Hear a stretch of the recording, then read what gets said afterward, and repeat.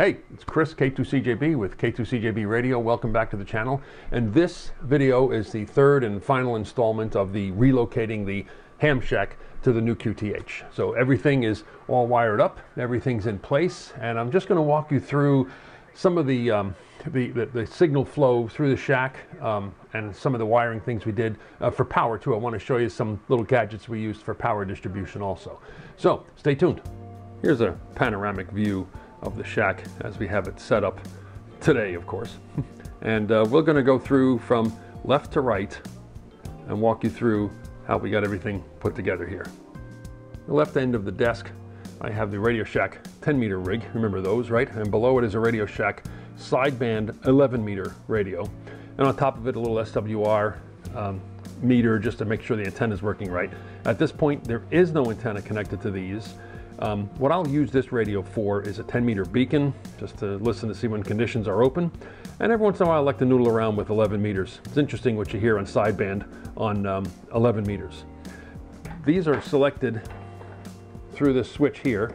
One position is for the 10-meter radio, and the other is for the CB. So when we get an antenna up for those, that'll be connected to this. You'll see I've already got myself wired out to the antenna panel, the demarc panel in the window, and we'll show you how that connection happens. To the right of that is a classic radio, Yaesu Tempo 1. We get the old D104 out of the way. This radio works fine. This was an eBay find that I got some time ago. Works great. And to the right is an old Heathkit HM102 SWR and watt meter.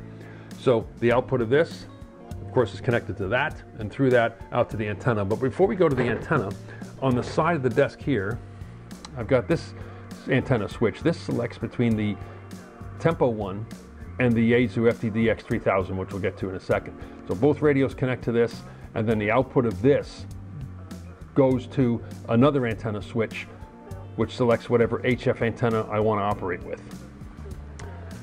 Down below, I've had this, you've seen this before if you saw my shack tour. This is a homebrew little project, AC voltmeter, and above it, got a pair of DC digital voltmeters that monitor two power supplies that are running the DC rigs in the shack.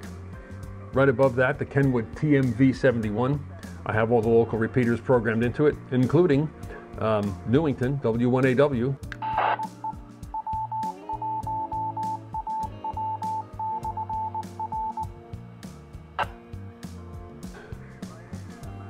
Below that, we have a VHF UHF MFJ meter. I got this at a Hamfest years ago, and it's the output of this rig goes through that, so I can keep an eye on SWR and how the antenna is performing for that radio. This meter here is used exclusively for the 6-meter Squalo antenna, which is not up at this point yet. It's here, but I just haven't gotten up on the roof, and of course today with a foot of snow, I'm not doing anything. Of course, here's the main rig. This is the FTDX 3000, and right now it is connected to the HF antenna through all the switching that's going on here. Up to the left here is the West Mountain Radio audio processor. I've had some really good luck with that. It's a nice device. A couple of monitors running Ham Radio Deluxe. You should all recognize that probably.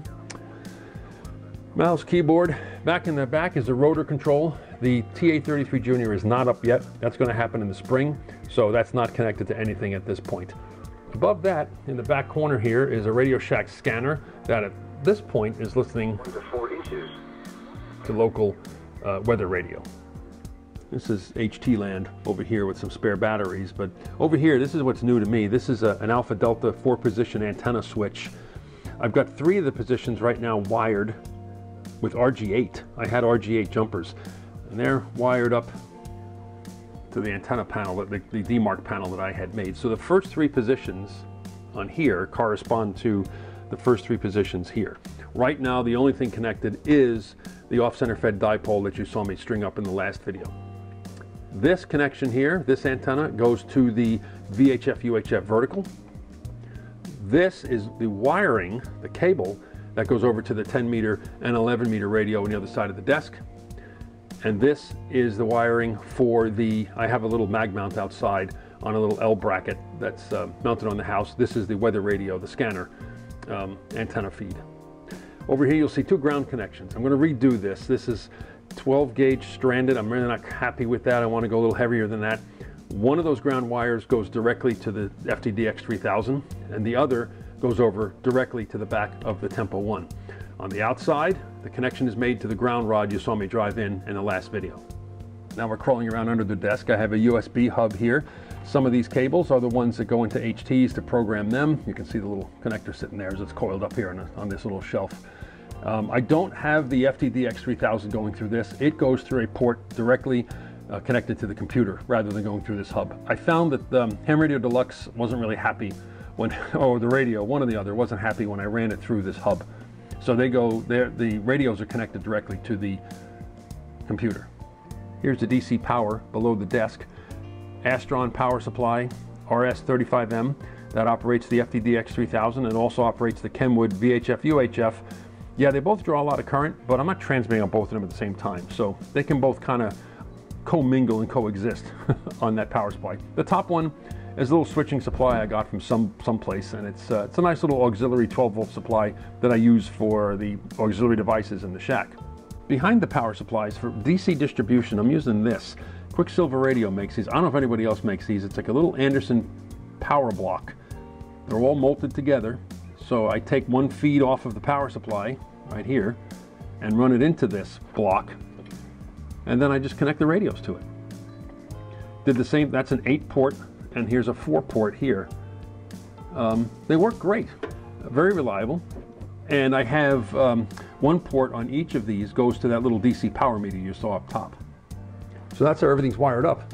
Let's sit down at the radio and see if we can make a few contacts. URZ for Whiskey 2 Partridge. Kilowatt 2, Charlie Juliet Bravo. Lima Delta Victoria. Juliet Bravo, you're 5'9" in New York. Roger, roger. You're also 5'9", actually 10 over up here in, we're in Connecticut, just north of Avon, QSL. Okay, thank you very much for that, and you have a great holiday season, 73. You too, 73, have fun. Victoria. Okay, anyone else on frequency? Alpha Echo 7 Kilo India. Kilowatt 2, Charlie Juliet Bravo. Charlie Juliet Bravo K2. Yeah, good copy, You're nice and loud. Anyway, have we worked before? Is the question. No, we have not. Anyway, you're 5 and 9 plus by the sounds of it. The name is Jerry. Golf Echo Radio Yankee, Jerry. And we're located in Monroe, Tennessee, just northeast of Nashville.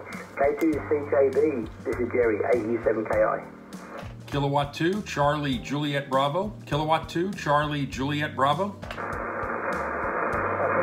2, Charlie Juliet Bravo. Thank you very much for coming back to the call. The 5 and 5, the name is Owl. Alpha Lima 55. K2CJB and W0UTH. So there you have it. We're back on the air. We've got the one HF antenna up, the off-center fed. Works fine, as you saw. We've got the VHF UHF vertical up. The Squalo is here. It's outside. I just have to get some time to get up on our roof and install it. We're all wired inside for it. We just have to connect it up outside. And the TA33 Junior is under the porch and in parts, and we will assemble that in the spring and put that up on the roof. It's good to be back on the air. It's good to have antennas up, and it's good to have the shack all put back together again. So, hey, if this series helped you in any way, let me know. Put some comments down below. Let me know the things I may have forgotten, which I'm sure there's a whole bunch of things I probably forgot to do. If you liked what you saw, make sure you hit like. And of course, if you are enjoying what you're seeing on the channel, make sure you hit subscribe, and that way you'll be notified anytime I do anything else, which I've got quite a few things planned. There's some other sort of projects I'm doing around the shack that I want to just start putting some videos up for. So until next time, again, thanks for everybody for watching. 73 from K2CJB.